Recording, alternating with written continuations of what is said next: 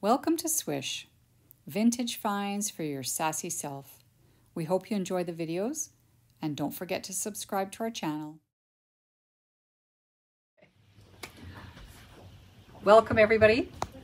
We are so incredibly excited and honored to be at The Way We Wore in LA. And this is Doris. Do you know what? I don't even know your last name. Raymond. Oh yes, I knew that. You would think I would know that.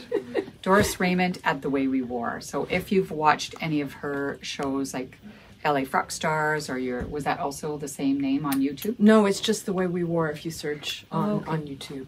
Yeah. So Natasha and I came here to LA for the very first time, and of course this is our first stop because this is all part of, you know, vintage store history. You're the first person that had a TV show, didn't you? Well, there actually, to correct you, Decades also had a TV series that premiered the same week that mine did. Oh. But he was on E and I was on Smithsonian Channel. Oh. And I prefer the Smithsonian Channel. I don't think I ever saw Decades, but yeah. Doesn't matter. We're here. I mean, this is great. Was he also from LA? Yeah, he's got a shop on Melrose, and he's kind of iconic, but he's like an impresario. The show that we did with Smithsonian was more of a docuseries, so we didn't pan people when they walked out saying, "Can you believe that person?" No, it was all about the history of fashion and also about my business. Right. It's 42 years that I've had The Way We Wore. 42 years. Yeah. I find that just remarkable. And and I'm still standing. I'm still looking fabulous. Oh, I mean, too kind. Yeah, I know, this is great. Yeah. So why don't you just told us before we started filming that you're from New York originally. I'm from How Long did you Island. end up here? Oh, Long Island? Yeah, it's a long story. I mean, I graduated from high school, went to Boston University for 1 year, was working 2 jobs, going to school full time, didn't want to continue doing that. So I took a leave of absence, moved to San Juan, Puerto Rico, was a disc jockey and a cocktail waitress, met a guy, fell in love, we moved to San Francisco, and he went to the Art Institute and I went to San Francisco State. And after a year and a half of that, I decided I didn't need to have a degree. Don't listen to me. No, and I decided that I could make a living on my own because I had the drive, and sold encyclopedias door to door for 2 years. I'm the one and only door to door Doris. You heard it? Door to door Doris. And then in 1981 I opened up The Way We Wore on Union Street in San Francisco. How big was it? Well, the first store was on the 3rd floor, which, believe it or not, I survived for 5 years, but I had my method, and it was probably 650 square feet. And then when I relocated to Fillmore Street, it was probably about 1,200 square feet. Fillmore Street's was famous. Yeah, but it was a good street then, but it's like really important now. This store is 3,500 square feet in total. It's an upstairs and a downstairs, but that also includes my office and the storage area. Okay. So I would say all told, it's probably about 2,800 square feet retail. Wow. It's a lot of stuff. It is so spectacular. Did you do this gold lame? I inherited it. Wow. Yeah, I inherited the tufted walls. I'll say that the one area that you see that's come down is from water damage from the rain last year, and I'm trying to deal with my landlord, so I apologize for the I didn't even know. imperfection. No, I love this tufted wall. Yeah, I had to pay what's called key money when I moved in here to the previous tenant for all the work that they did. Oh, okay. Yeah, So, that makes sense. Yeah. I mentioned to you earlier about an estate I was at where the woman had all that huge collection. She also had the lime green shag. And then she had the green and silver metallic wallpaper. Wow. And the mirror on the ceiling in the bathroom and the Wow. sunken tub. And anyways, so you know, just like out of a movie. I mean, out of a movie set. So I'm going to ask you a couple of our questions that we always ask. Sure. Was your mom fashionable? She was very fashionable. My mom was from Iran, and she sewed. Oh, you look Persian. Both parents. My dad was too. Oh. And she knew how to sew beautifully. Her sister was a couturier. Her brother was a fashion designer competing with Rudy Gernreich in the 60s. And Mom had a great sense of style that lasted pretty much all of her life. Wow. Yeah. And when did they come here from? Well, that's a long story. My dad immigrated in 1944 across the ocean on a ship, avoiding the Japanese submarines. And he sent for it was a prearranged marriage. My mom was 12 when he came to the country, and when she was 18, he sent for her. Wow. So by the time I was born, they didn't speak Farsi at home. So I don't speak Farsi. It's one place that if I could go freely, and, you know, I would love to go to Tehran. And, you know, people don't know this, but, you know, in Iran under the Shah, there were the most women with PhDs per capita. And That's then, right. of course, the Ayatollah put a stop to all of that. And but it was just such a beautiful. It was his wife that was behind that, Faradiba. Okay. Yeah, it's true. And what's interesting is, I really, and not to compliment myself, but when I see Persian women here, because there's a large population here, some of the most beautiful women in the world. Well, that and that makes sense. What I said to you, you look Persian. No, really, so stunning. So Anyway. the second largest, right? I lived in Vancouver for a short period, and outside of Tehran, it goes LA and Vancouver are very large communities for Persian. Yeah, they call it Tehrangelis. Yeah.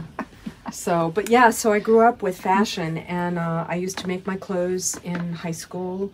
And then when I went to college, I started thrifting. And this is in the, you know, early 70s, when going to a thrift shop, you could buy an amazing, like, 1940s gabardine swing coat for $2, right? And so when you work full-time and go to school full-time, $2 is much better than going to Macy's and spending $100. Right. And so the seed was planted, you know, when I was really young. I mean, that was, I think, like you just said, a lot of us, I was a punk rocker, moved out when I was 16, and, you know, it was a necessity that you shopped secondhand. And total necessity. It turned into a hobby, and then it turned into a profession. So, I mean, it's like, it's a blessing, because, you know, when you have an interest and a passion for something, and you can make a living doing it, it's a real blessing. Yeah.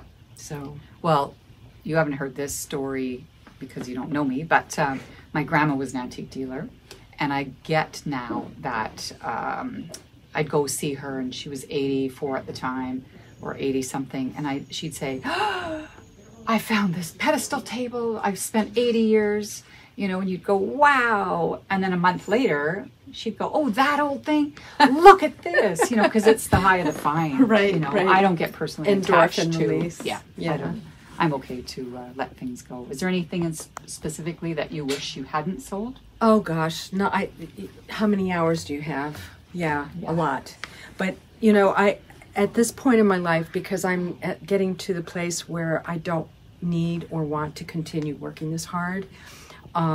There are certain things that I'm passionate about, like I collect Mexican silver, I collect brutalist jewelry. These are things that I can wear. We love brutalist jewelry. And it just, you know, it's a good investment. And clothing-wise, I'm not collecting anything per se, but except for 20s and 30s lame.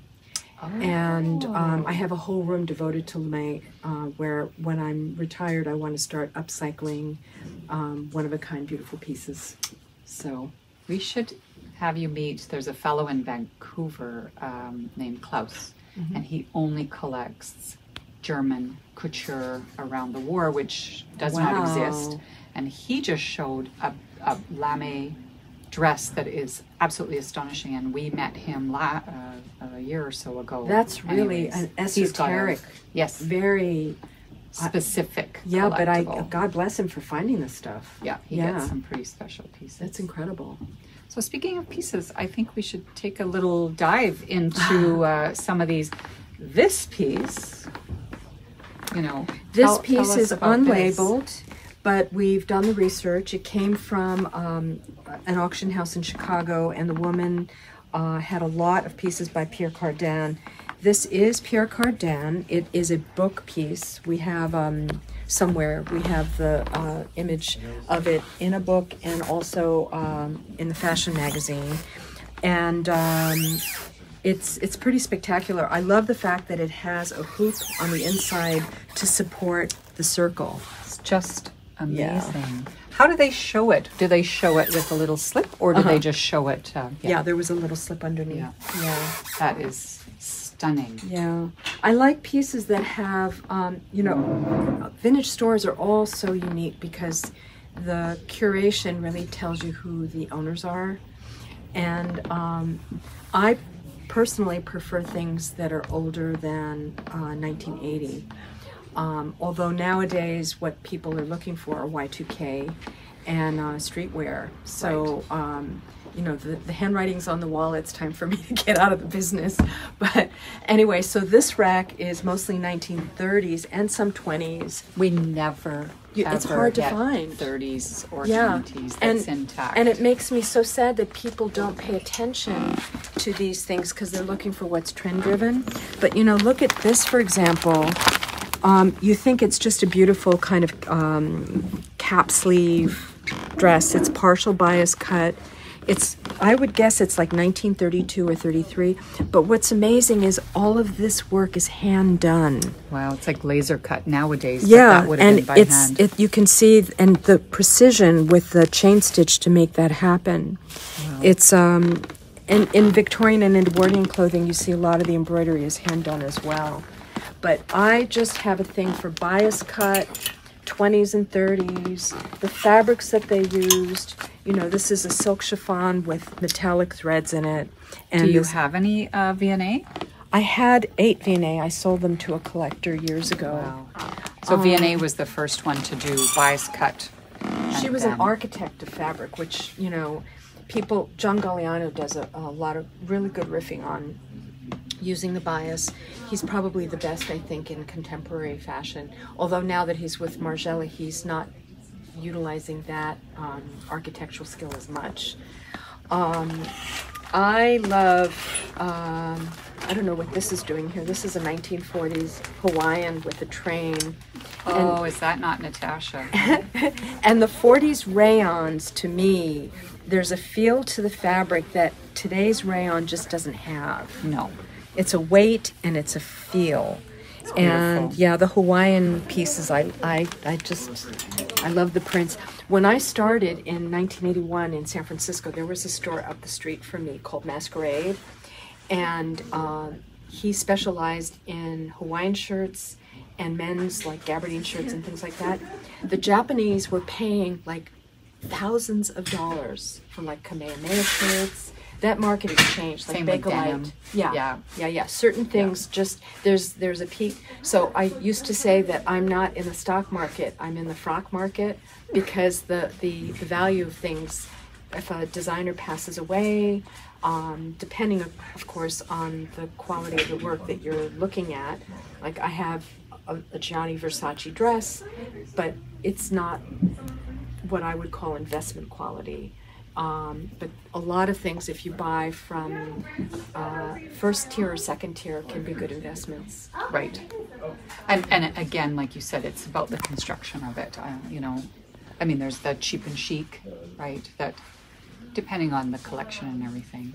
But then there's the Moschino. We both love Moschino. We love the quirkiness. We had a lady in the store the other day that was wearing a suit that she's still wearing her stuff from the 80s, and it's got faucets. Oh yeah, hot and I know cold that. And Yeah. How incredible that she's maintained her figure to be able to wear that. She's very petite. I've had so many incredible Lifetime Moschino pieces.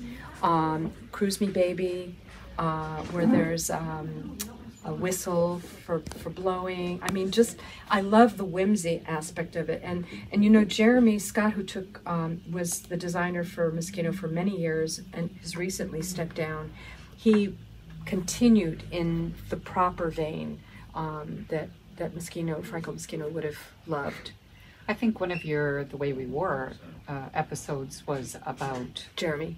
I saw him last night too at an event. Yeah, lovely. Yeah, because I remember watching and you have much broader knowledge than I do, and much more learned of specifics. Well, when you have your hands on the material, it really helps. Like we don't get this in Alberta. It's very, very rare. So it's exciting to see it in real life. Speaking of, there is something around the corner that I have never seen in real life. Oh, The the Gibb piece. Oh, okay. So let's take a look at that. Yeah. Bill Gibb, his pieces can be very collectible. I love this one because it's So unusual. it's the jacket and it's also the skirt.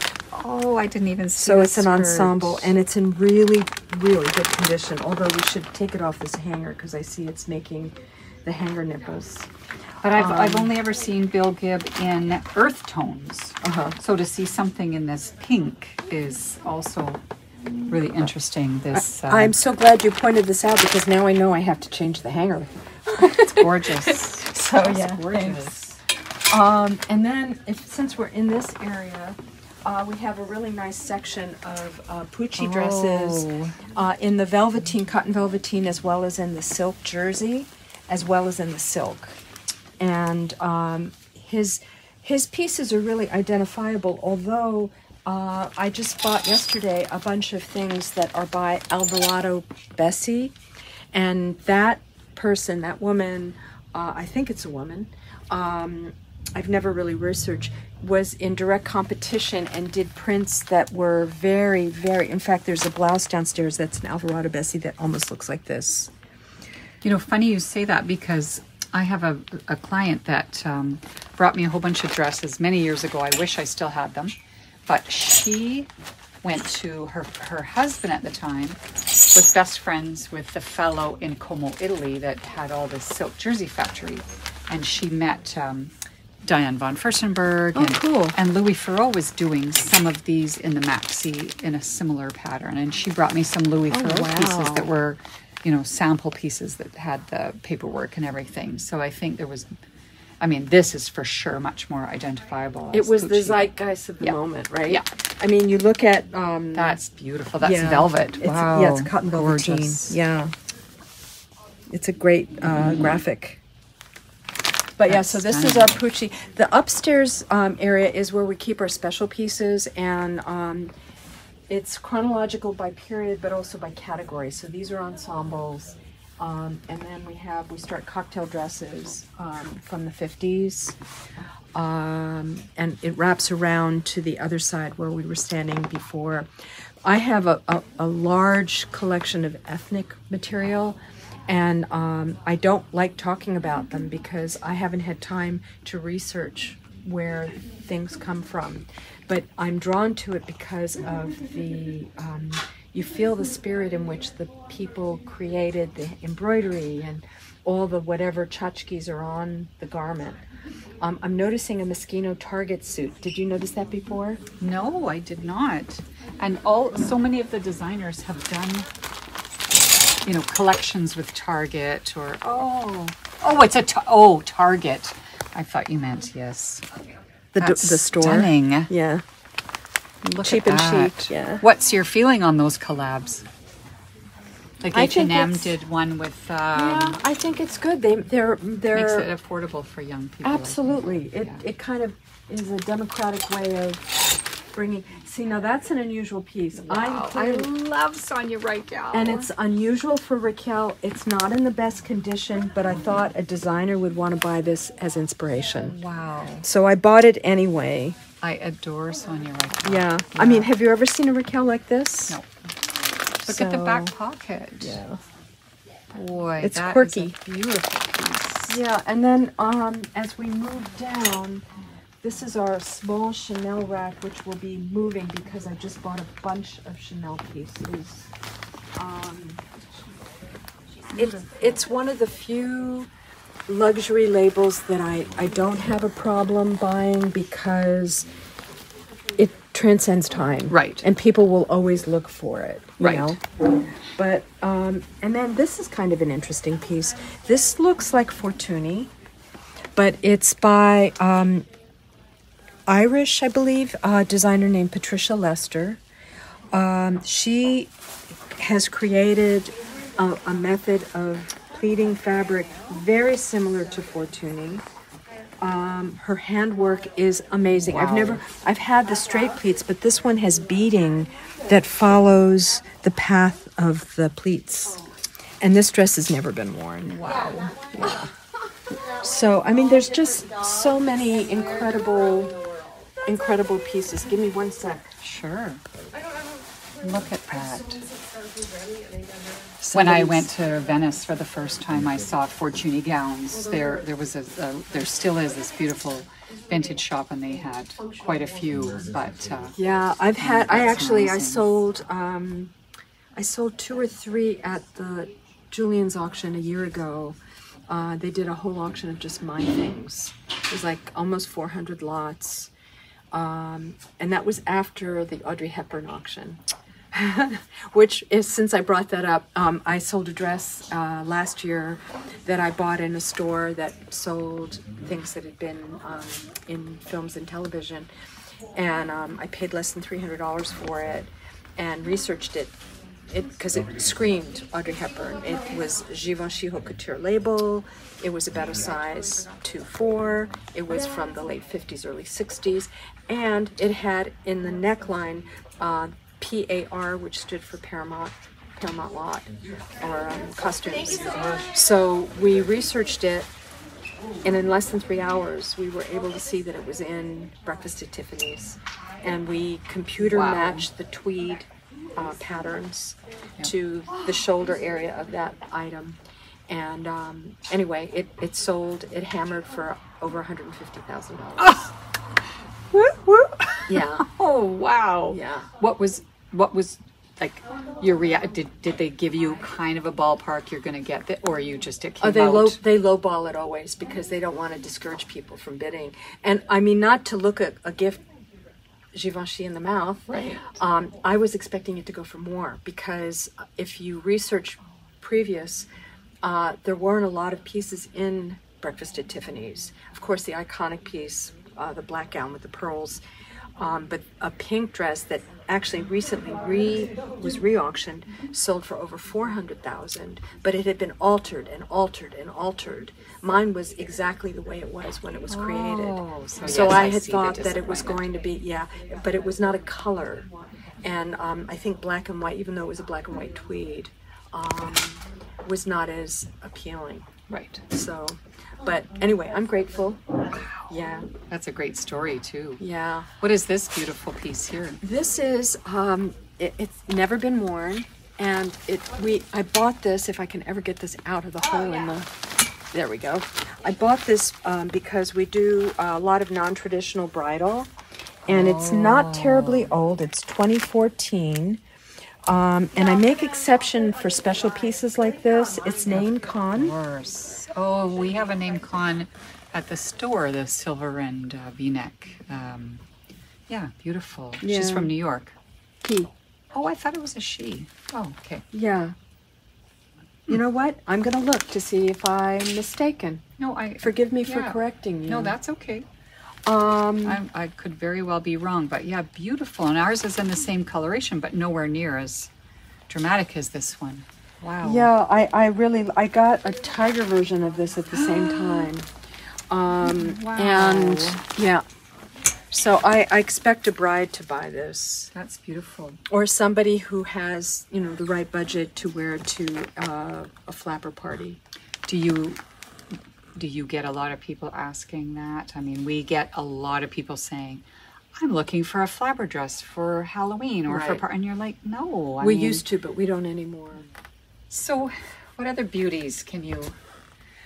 Well, that's a ridiculous thing for me to say because every single thing in here is spectacular. I mean, it's just... I can't even look at, I'm talking to you and looking over here, but anyways, is there a piece that you want to show us? The upstairs I have favoritism towards because it's what I call the special, but I mean there's a lot of special pieces downstairs too. On this side we have jackets and blouses, and you'll see there's from the 30s to probably the early 2000s. One of my particularly favorite things, I think I mentioned earlier, are the lamés from the 20s and 30s. It's a fabric that they can't replicate. You see mylar and other materials that don't feel. This is so soft for a lamé, yeah. And it's a great 30s little crop jacket. But as we move down, we have Look at this whole section of just jackets, beautiful. special textures. What is this little cute thing? Comme de garçon. Oh, Yeah. I never would have thought that was Comme de Garçon, but yeah, beautiful. Mm-hmm.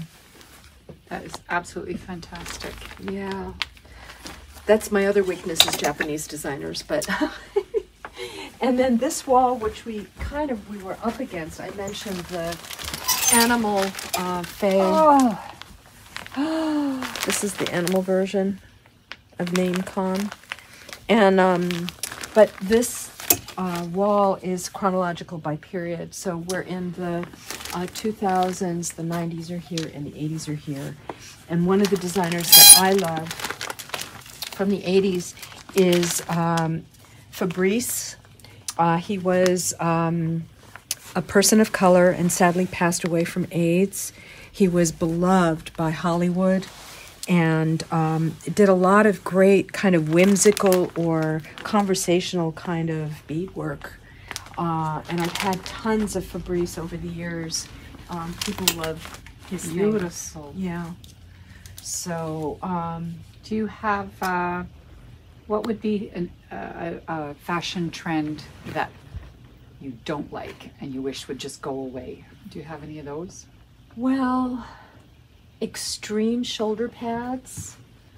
Although, if you've got the right body, you know, like if you're super, super thin, to have that extreme silhouette is, I think, a very strong statement. But for the average person, I think it looks kind of weird. And then I'm not a huge fan of certain types of polyester. I Right. feel that if a person is wearing it, they should have a sign saying caution flammable. Yes. Anyway, Yeah. yeah. Mine would be low pants, Ah, low waisted. like you've pooped in your pants? Well, low both pants. of those. Got So it. the ones that are sort of, we call them the kind of gang pants, you Got know, it. where they're wearing their jeans down here. But then also the really low. We had some beautiful, Like hip huggers, but lower. yeah, we had some Balmain jeans in the shop a little while ago, and I mean the zipper fly on them was only about that That's big. very funny. And you know, I put on a pair, and I've never seen Natasha laugh so much because normally there would be a thong, Right? you know, and I Right, had sort right. of big briefs that were coming up above the low waisted Right. jean, and I was like, no. Yeah, And I wore low waisted pants. yeah. Hip huggers, of course. Mhm. Yeah, but there's a difference between hip huggers and butt cracks. Yes. Yeah. Yeah, that's not. No. Yeah, that Not a takes pretty picture. certain. Yeah, that's not a. Okay, Not I have an to say I enduring agree with style. you. Yeah. Yeah, but you know, I think for those people that are interested in vintage, the allure is always that you know the chances of walking down the street and having somebody else wearing what you're wearing are slim to nil. Right. Number one. Number two, the attention to detail is something that is not affordable these days. So you're getting something that's crafted in a way that people can't put the time and money into. Right. I mean, I'm looking at this. This is a sleeve detail for a cocktail dress. And it's Arnold Scazzi, who's an American designer. And he did it on the sleeves and he did it on the hem as well. And to be able to replicate that today, you know, it costs a lot of money. So you get more bang for your bucks. You can be an individual in the way you dress. Right. And it's good for Mother Earth. I So you 100% can't go agree. wrong. So buy vintage. The one piece that I sold that I still regret selling that I wish I had was it was part of a trousseau that was never worn, and it was a 1930s baby blue silk bias cut nightgown, and then it had the robe over top. It was French seams by hand. It was these baby meticulous little stitches, and I sold it for, you know, next to nothing. And there's nobody that could put in that kind of time. You don't No. even see that in couture clothes, in No. that kind of clothing.